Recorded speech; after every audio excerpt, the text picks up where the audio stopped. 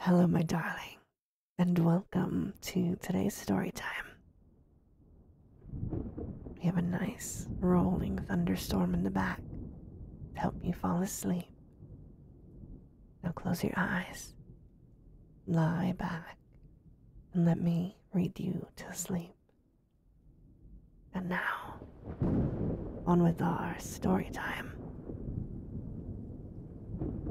The Frolic. In a beautiful home, in a beautiful part of town, the town of Knowlegate, site of the state prison. Dr. Monk examined the evening newspaper while his young wife lounged on a sofa nearby, lazily flipping through the colorful parade of a fashion magazine. Their daughter, Norleen, was upstairs asleep, or perhaps she was illicitly enjoying an after-hour session with the new television she'd received on her birthday the week before. If so, her violation went undetected by her parents in the living room, where all was quiet. The neighborhood outside the house was quiet too, as it was day and night. All of Knowlegate was quiet, for it was not a place with much of a nightlife, save perhaps at the bar, where the prison's correctional officers congregated.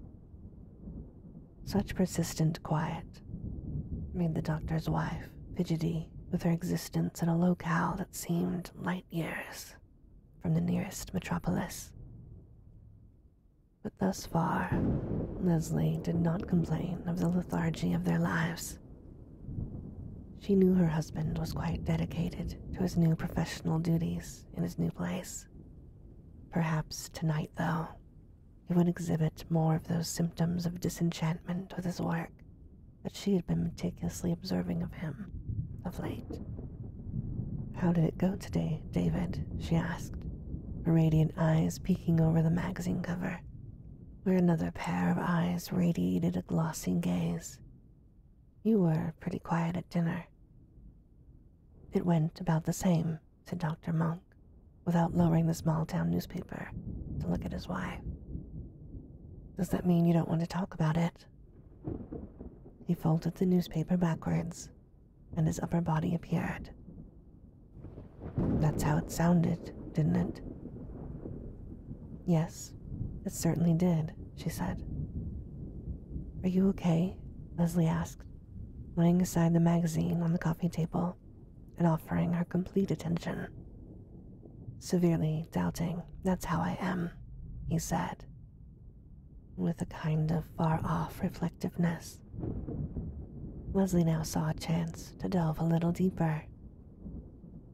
"Anything particularly doubtful?" "Only everything," he answered.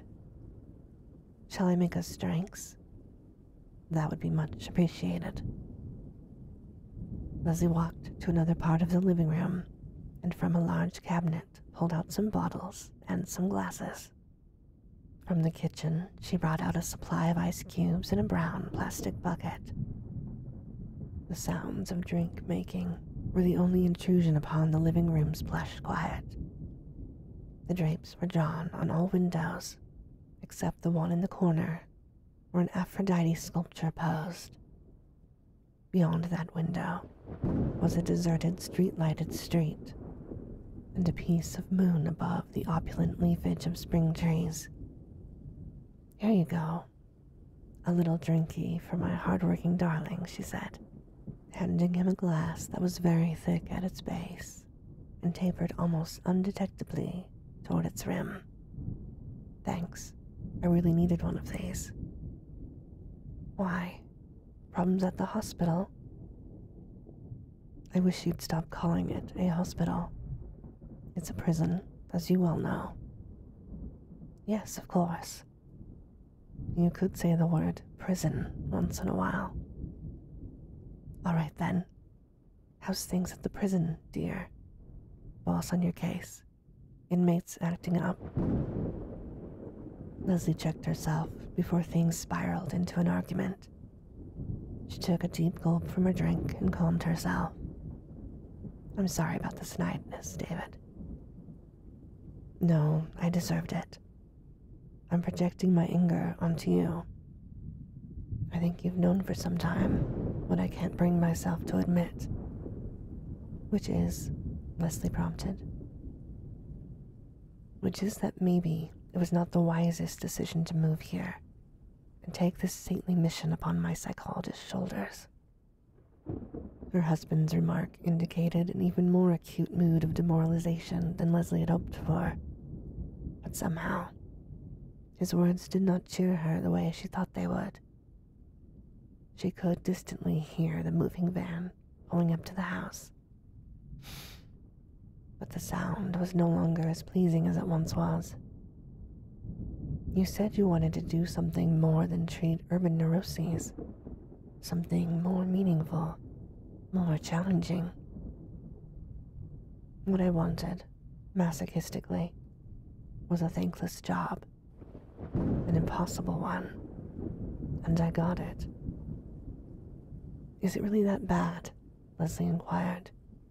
Not quite believing, she asked the question with such encouraging skepticism about the actual severity of the situation. She congratulated herself for placing David's self-esteem above her own desire for a change of venue. Important as she felt this was. I'm afraid it is that bad, he said. When I first visited the prison psychiatric unit and met the other doctors, I swore I wouldn't become as hopelessly cynical as they were. Things would be different with me. I overestimated myself by a wide margin, though. Today, one of the orderlies was beaten up again by two of the prisoners. Patients. Last week, it was Dr. Waldman. That's why I was so edgy on Norleen's birthday. So far, I've been lucky. All they do is spit at me. Well, they can all rot in that hellhole as far as I'm concerned. David felt his own words lingering atmospherically in the room, tainting the serenity of the house. Until then, their home had been an insular haven beyond the contamination of the prison, an imposing structure outside the town limits. Now, its psychic imposition transcended the limits of physical distance. Inner distance constricted, and David sensed the massive prison walls shadowing the cozy neighborhood outside. Do you know why I was late tonight? He asked his wife. No, why? Because I had an overlong chat with a fellow who hasn't got a name yet. The one you told me about, who won't tell anyone where he's from or what his real name is. That's him. He's the standout example of the pernicious monstrosity of that place. A real beauty, that guy. One for the books. Absolute madness paired with a sharp cunning. Because of his cute little name game, he was classified as unsuitable for the general prison population, and thus we in the psychiatric section ended up with him. According to him, though, he has plenty of names, no less than 1,000, none of which he's condescended to speak in anyone's presence. It's hard to imagine that he has a name like everyone else. And we're stuck with him. No name and all. Do you call him that? No name? Maybe we should, but no, we don't. What do you call him then? Well, he was convicted as John Doe. And since then, everyone refers to him as that. They've yet to uncover any official documentation on him. It's as if he just dropped out of nowhere. His fingerprints don't match any record of previous convictions. He was picked up in a stolen car, parked in front of an elementary school. An observant neighbor reported him as a suspicious character frequently seen in the area. Everyone was on the alert, I guess. After the first few disappearances from the school, and the police were watching him, just as he was walking a new victim to his car. That's when they made the arrest. But his version of the story is a little different. He says he was fully aware of his pursuers and expected, even wanted to be caught, convicted, and put in a penitentiary. Why? Who knows? When you ask a psychopath to explain himself, it only becomes more confusing. And John Doe is chaos itself. What do you mean? Asked Leslie. Her husband emitted a short burst of laughter and then fell silent, as if scouring his mind for the right words. Okay, here's a little scene from an interview I had with him today. I asked him if he knew why he was in the prison. For frolicking, he said. What does that mean? I asked. His reply was, mean, mean, mean. You're a meanie. That's what you are. That childish ranting somehow sounded to me as if he were mimicking his victims. I'd really had enough right then, but foolishly continued the interview. Do you know why you can't leave here? I calmly asked, with a poor variant of my original inquiry. Who says I can't? I'll just go when I want to. But I don't want to go yet. Why not? I naturally questioned. I just got here, he said. Thought I'd take a holiday. Frolicking the way I do can sometimes be exhausting. I want to be in here with all the others. Quite a rousing atmosphere, I expect. When can I go with them? When can I? Can you believe that? It would be cruel, though, to put him in general population. Not to say he doesn't deserve such cruelty. The average inmate doesn't look favorably on Doe's kind of crime. They see it as reflecting badly on them, being that they're just your garden variety armed robbers, murderers, and whatnot. Everyone needs to feel they're better than someone else. There's really no predicting what would happen if we put him in there, and the others found out what he was convicted for. Leslie asked. So he has to stay in the psychiatric unit for the rest of his term? He doesn't think so, David responded. Being interred in a maximum security correctional facility is his idea of a holiday. He thinks he can leave whenever he wants, remember? And can he? Asked Leslie, with a firm absence of facetiousness in her voice. This had always been one of her weightiest fears, about living in a prison town. That not far from their own backyard, there was a horde of fiends plotting to escape through what she envisioned was a rather papery wall. To raise a child in such surroundings was the prime objection she had to her husband's work. I told you before, Leslie, there have been very few successful escapes from that prison. If an inmate does get beyond the walls, his first impulse is always one of practical self-preservation. So he tries to get as far away as possible from this town, which is possibly the safest place to be in the event of an escape. Anyway, most escapees are apprehended within hours after they've broken out. But what about a prisoner like John Doe? She asked.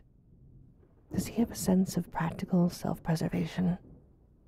Or would he rather just hang around and do what he does? Somewhere conveniently located. Prisoners like that don't escape in the normal course of things. They just bounce off the walls, but not over them. Do you understand what I mean? Leslie said she understood. But this did not in the least lessen the potency of her fears, which found their source in an imaginary prison, in an imaginary town, one where anything could happen as long as it approached the hideous. Morbidity had never been her strong suit, and she loathed its intrusion on her character. And for all his ready reassurance about the able security of the prison, David also seemed profoundly uneasy. He was sitting very still now, holding his drink between his knees and appearing to listen for something. "What's wrong, David?" asked Leslie. "I thought I heard a sound." "A sound like what?" "I can't describe it exactly. A faraway noise." He stood up and looked around, as if to see whether the sound had made some telltale clue in the surrounding stillness of the house. Perhaps a smeary sonic print somewhere. "I'm going to check on Norleen," he said, setting his glass down on the table beside his chair. He then walked across the living room, up the 3 segments of the stairway, and down the upstairs hall. Peeping into his daughter's room, he saw her tiny figure resting comfortably, a sleepy embrace wrapped about the form of stuffed Bambi. She still occasionally slept with an inanimate companion, even though she was getting a little old for this. But her psychologist father was careful not to question her right to this childish comfort. Before leaving the room, Dr. Monk lowered the window, which was partially open on that warm spring evening. When he returned to the living room, he delivered the wonderfully routine message that Norleen was perfectly asleep. In a gesture containing faint overtones of celebratory relief, Leslie made them 2 fresh drinks, after which she said, "David, you said you had an overlong chat with that John Doe. Not that I'm morbidly curious or anything, but did you ever get him to reveal anything about himself? Anything at all?" "Oh, sure," Dr. Monk replied, rolling an ice cube around in his mouth. His voice was now more relaxed. "You could say he told me everything about himself, but all of it was nonsense, the blathering of a maniac. I asked him in a casually interested sort of way where he was from. No place, he replied, like a psychotic simpleton. No place, I probed. Yes, precisely, Herr Doctor. I am not some snob who puts on airs and pretends to emanate from some high-flown patch of geography. Geography. That's a funny word. I like all the languages you have.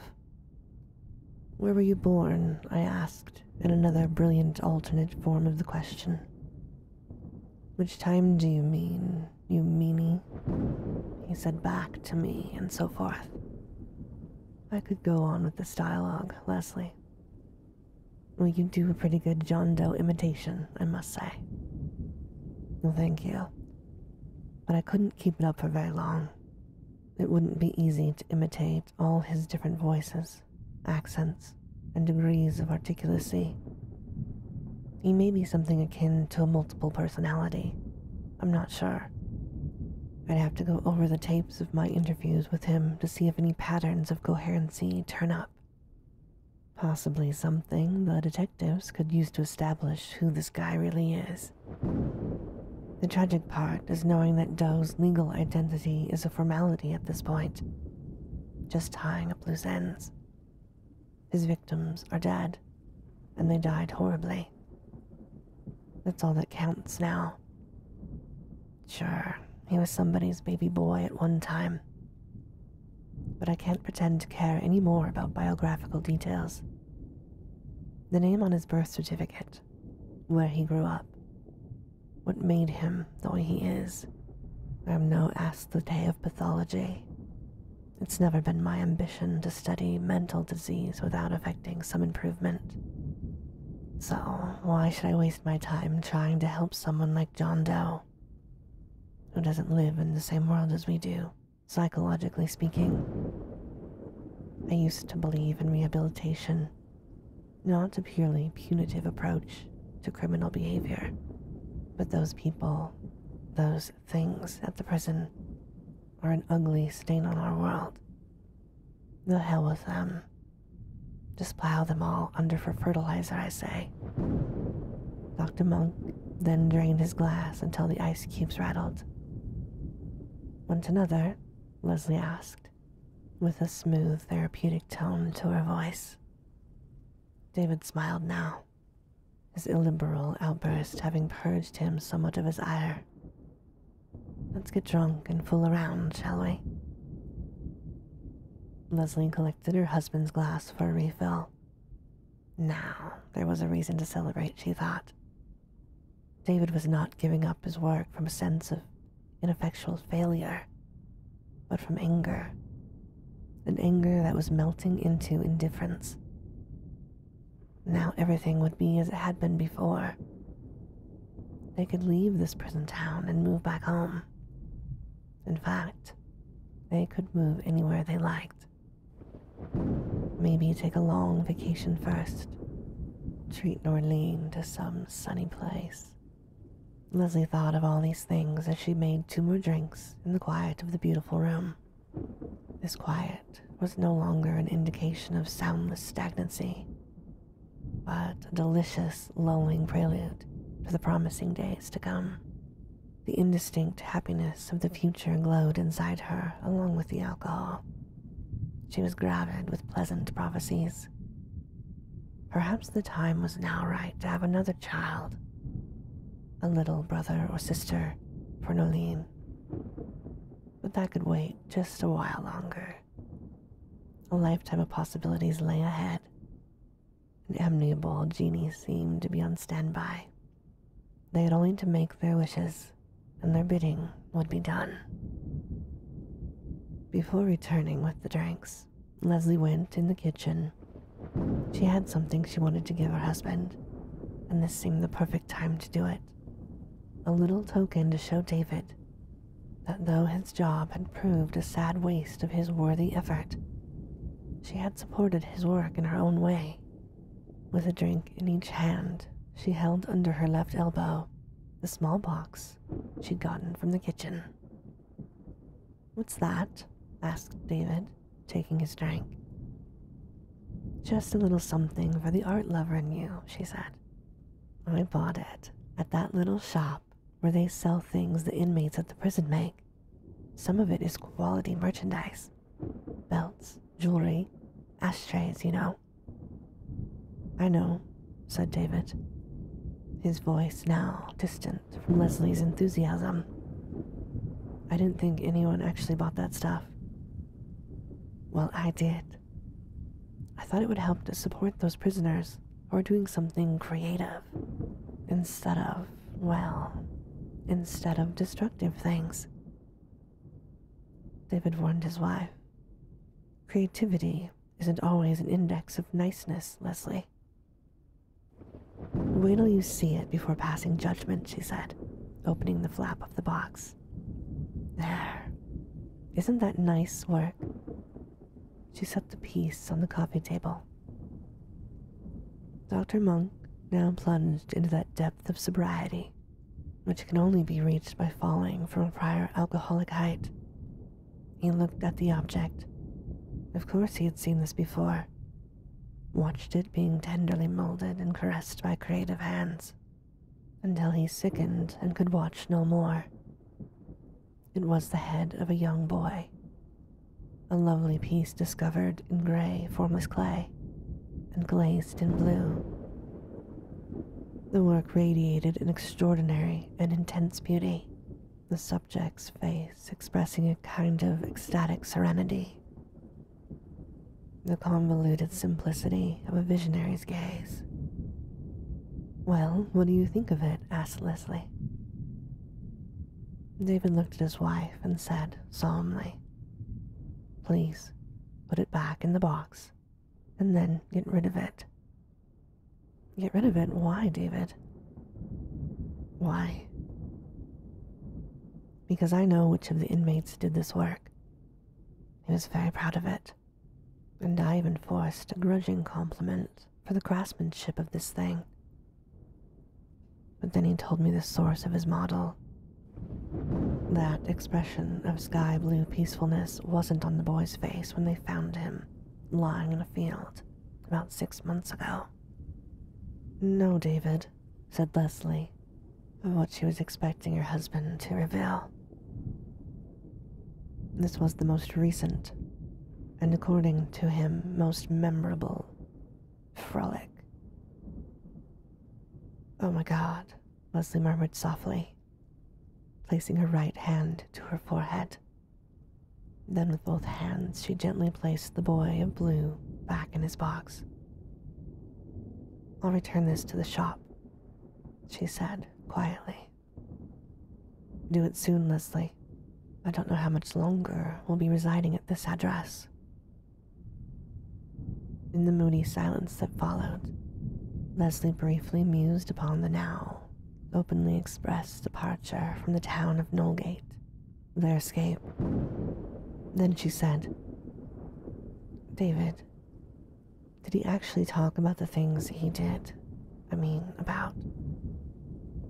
I know what you mean, Leslie. And yes, he did, answered Dr. Monk with a professional gravity. Poor David, Leslie said, lovingly sympathetic now that machinations were no longer required to achieve her ends. Actually, he said, it wasn't that much of an ordeal, strange to say.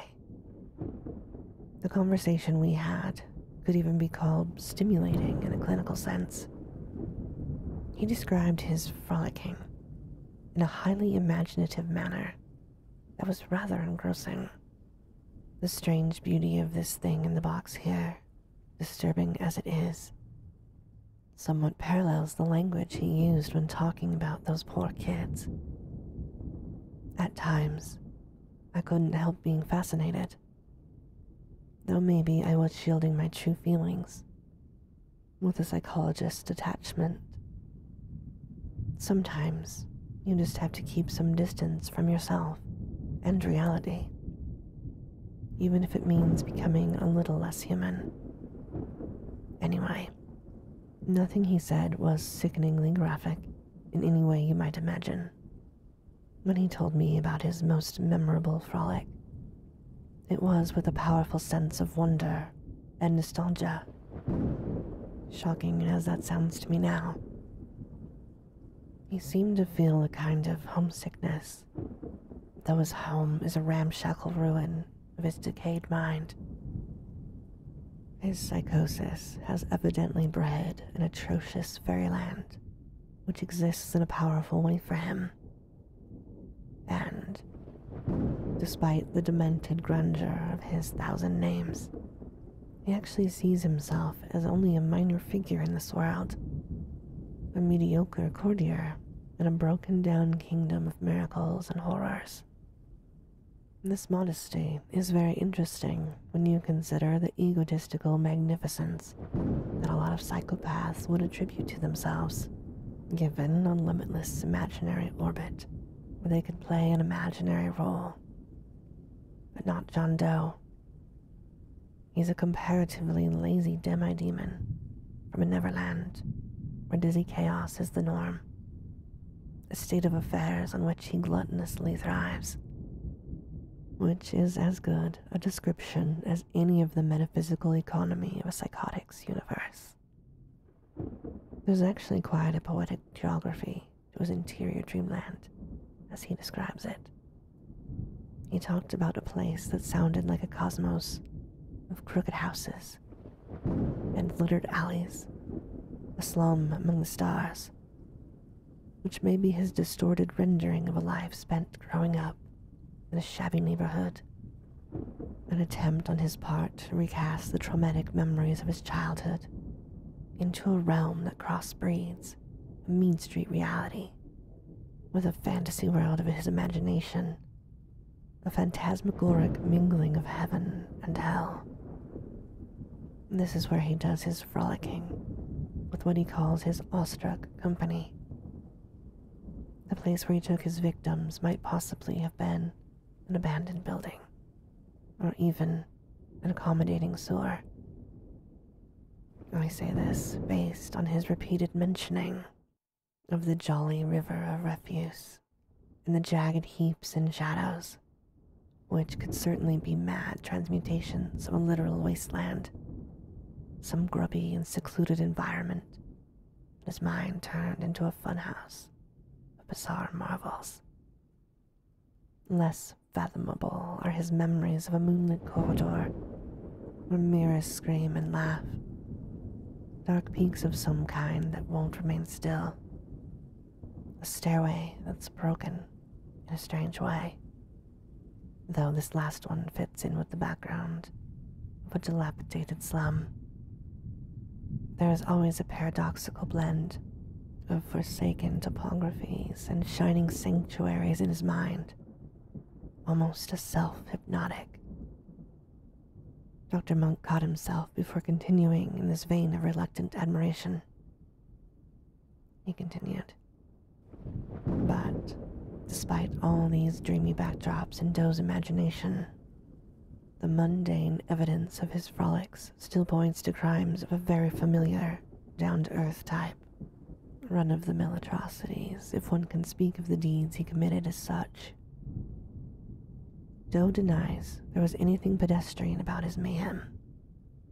He says he just made the evidence look that way for the dull masses. That what he really means by frolicking is a type of activity quite different from, even opposed to, the crimes for which he was convicted. This term probably has some private associations rooted in his past." Dr. Monk paused and rattled around the ice cubes in his empty glass. Leslie seemed to have drifted into herself while he was speaking.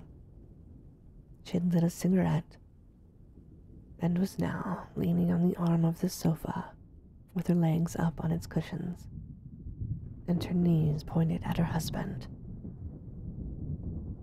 "You should really quit smoking someday," he said. Leslie lowered her eyes like a child mildly chastised. "I promise that as soon as we move, I'll quit. Is that a deal?" "Deal," said David. "And I have another proposal for you. First, let me tell you that I've definitely decided to give notice of my resignation." "Isn't that a little soon?" asked Leslie, hoping it wasn't. "Believe me, no one will be surprised. I don't think anyone will care. Anyway, my proposal is that tomorrow we take Norlene and rent a place up north for a few days or so. We could go horseback riding. Remember how she loved it last summer? What do you say, Leslie?" "That sounds nice," Leslie agreed, with a ripple of enthusiasm. "Very nice, in fact." "And on the way back," said David, "we can drop off Norlene at your parents'. She can stay there while we take care of the business of moving out of this house. Maybe find an apartment temporarily. I don't think they'll mind having her for a week or so, do you?" "No, of course not, David. They'll love it. But what's the great rush? Norlene's still in school, you know. Maybe we should wait until she gets out. It's only a month away." David sat in silence for a moment, apparently ordering his thoughts. "What's wrong?" asked Leslie, with just a slight quiver of anxiety in her voice. "Nothing is actually wrong," he said. "Nothing at all, but..." "But what?" "Well, it has to do with the prison. I know I sounded very smug in telling you how safe we are from that place. And I still maintain that we are. But this John Doe character I've told you about is very strange, as I'm sure you've gathered. He's positively a child-murdering psychopath. And then again, I don't really know what to say that would make any sense." Leslie quizzed her husband with her eyes. I thought you said that inmates like him just bounce off the walls, not. Yes, much of the time he's like that. But sometimes. What are you trying to say, David? Asked Leslie, who was becoming infected by the uneasiness her husband was trying to hide. It's something that Doe said when I was talking with him today. Nothing really definite. But I'd feel infinitely more comfortable about the whole thing if Norleen stayed with your parents until we can organize ourselves. Leslie lit another cigarette. Tell me what you said that bothers you so much, she said firmly. I should know too. When I tell you, you'll probably just think I'm a little crazy myself. You didn't talk to him though, and I did. The mannerisms of his speech, or rather, the many different mannerisms. The shifting expressions on that lean face. Much of the time I talked to him, I had the feeling he was playing at some game that was beyond me. Though I'm sure it just seemed that way. This is a common tactic of the psychopath, messing with the doctor. It gives them a sense of power. Tell me what he said, David. All right, I'll tell you. I think it would be a mistake, though, to read too much into it. But toward the end of the interview today, when we were talking about those kids, he said something I didn't like at all. He enunciated his words in one of his affected accents. Scottish this time, with a little German flavor thrown in. What he said, and I'm reciting it verbatim, was this. You wouldn't be having a misbehaving laddie, nor little Colleen of your own, now would you, Professor von Monk? And then he grinned at me silently. Now I'm sure he was deliberately trying to upset me. Nothing more than that. But what he said, David, nor a little Colleen. Grammatically, of course, it should have been or, not nor. But I'm sure it wasn't anything except a case of bad grammar. You didn't mention anything about Norleen, did you? Of course I didn't. That's not exactly the kind of thing I would talk about with these people. Then why did he say it like that, David? I have no idea. He possesses a very weird sort of cleverness, speaking much of the time with vague suggestions and subtle jokes. You could have heard some things about me from someone on the staff, I suppose. Then again, it might be just an innocent coincidence. You're probably right, Leslie agreed, with an ambivalent eagerness to believe in his conclusion. All the same, I think I understand why you want Norleen to stay with my parents. Not that anything might happen. Not at all, he said. There's no reason to think anything would happen. No doubt this is a case of the doctor being out-psyched by his patient. But I don't really care anymore. Any reasonable person would be a little spooked after spending day by day in this pandemonium, and often the physical danger of that place. The murderers. The dregs of the dregs. It's impossible to lead a normal family life while working under those conditions. You saw how I was on Norleen's birthday. I know, David. Not the best neighborhood in which to bring up a child. David nodded slowly. When I went to check on her a little while ago, I felt, I don't know, vulnerable in some way. She was hugging one of those stuffed security blankets of hers. He took a sip of his drink. It was a new one, I noticed. Did you buy it when you were out shopping today? Leslie gazed blankly. The only thing I bought was that, she said, pointing at the box on the coffee table. What new one do you mean? The stuffed Bambi. Maybe she had it before and I just never noticed it, he said, partially dismissing the issue. Well, if she had it before, David, it didn't come from me. Nor me. I don't remember her having it when I put her to bed, said Leslie. No, she had it when I looked in on her after hearing. David paused.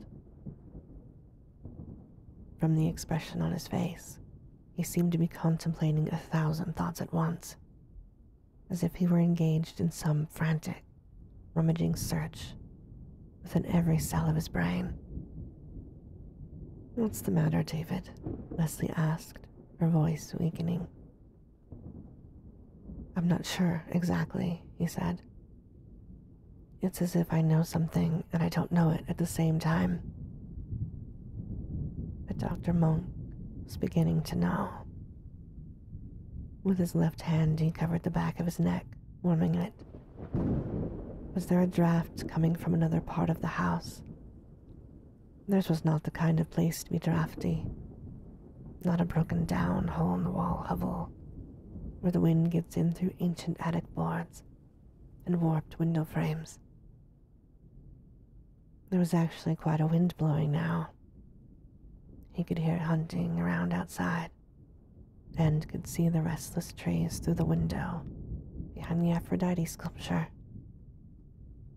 The goddess posed languidly with her flawless head leaning back, her blind eyes contemplating the ceiling and beyond.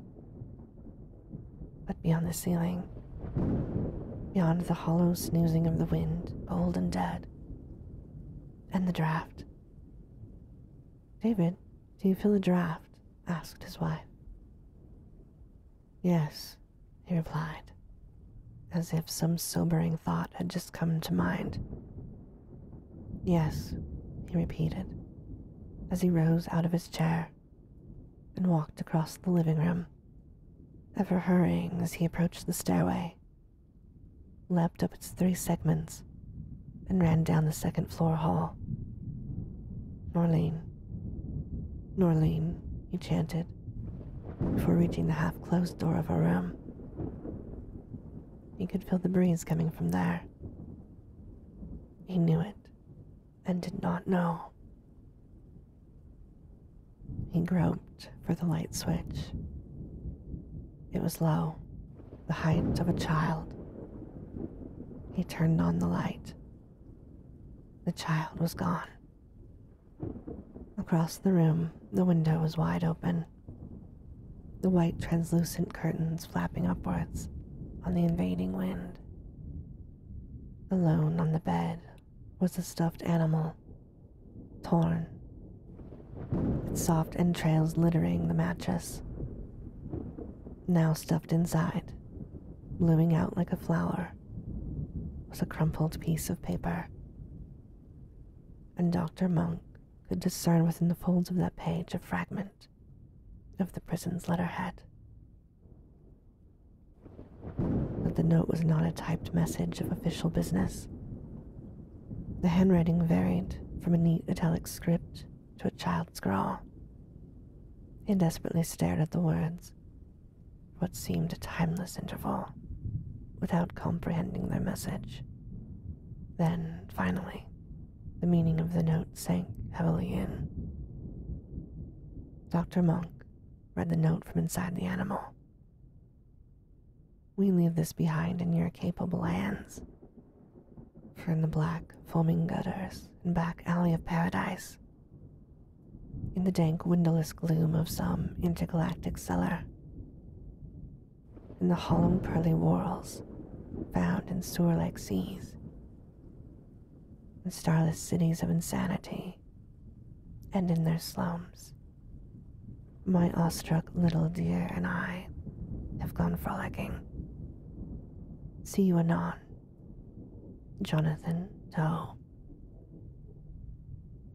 David, he heard his wife's voice inquire from the bottom of the stairs. Is everything all right?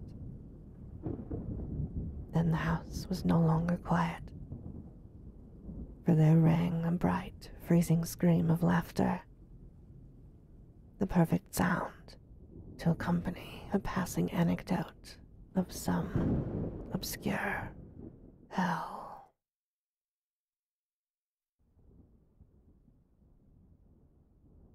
And this, my darling, ends our story time for today. As always, I hope that you have very sweet and creepy dreams. Good night.